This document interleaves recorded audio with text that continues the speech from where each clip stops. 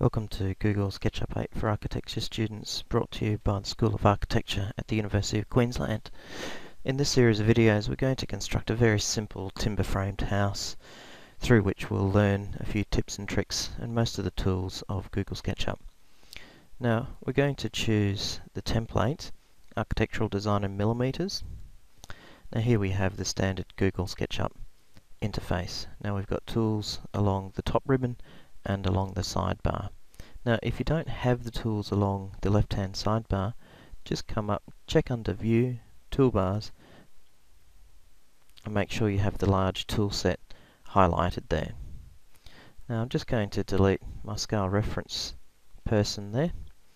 Just go to Extents and I'm going to spin myself around there. Now in this first video we're just going to show the difference between groups and components. Now what I'm going to do is I'm just going to pick up my pencil tool and start myself a joist. Now I'm going to draw a line up the blue axis. My joist will be 150 millimeters high and then 50 millimeters wide. Snap down to there, snap out to my end point. So there we have the end section of my joist. So I'm going to pull my joist out to give it some length, and we're going to make it 4.5 meters long. Now you can see I'm adding these values just by typing them from the keyboard, and you can see in the bottom right hand corner they're appearing in that dialog box. So once I've added a value, press enter, it then applies that value. Now to orbit I'm just using my middle mouse button, holding it down and then orbiting around. So there we have a very simple rectangle which represents a beam. Now I'm going to triple click to combine that into one selection. Using my move tool, I'm going to then copy this, holding my control key down to give me a modifier so that it's copy and not just move, and I'm going to copy it 600 millimeters apart. Now I'm going to triple click the first beam that we've made, and I'm going to go up to Edit, and I'm going to make a group. I'm going to do a similar thing, triple click the other beam, but instead of making a group I'm going to make it into a component. Now we can make a component the same way through the Edit, Make Component, or in the toolbar through here we've got the Make Component tool. Now when we make a component it asks us for a name, and we're going to call this Joist 1. Create. Okay, so when we highlight them they both look pretty much the same.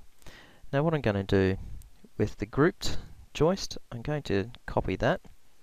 So again using my move, control to modify, 600, enter, control to modify, and you notice when I do an operation twice it'll automatically default to the value that I've done before.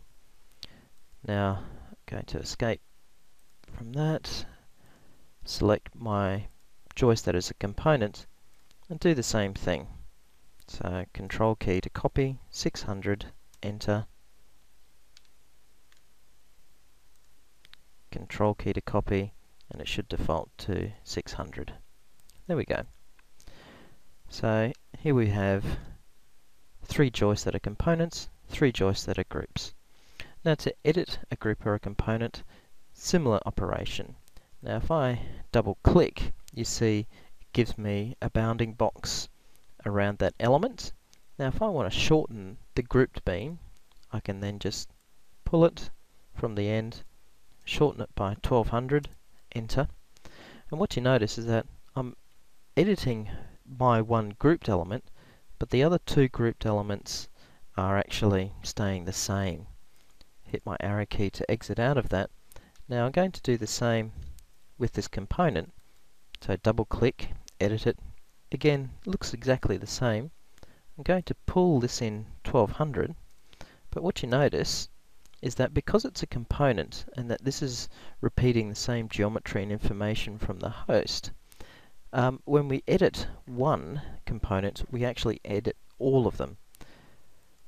Now, this is handy if you're doing a lot of repetitive work, putting lots of joists in, putting lots of windows in, and instead of having to go through and resize and edit everything that is the same, if we have them as components, we just have to do it once, and it'll apply the change throughout the similar elements. So that's a good tip to bear in mind when you're setting up your model.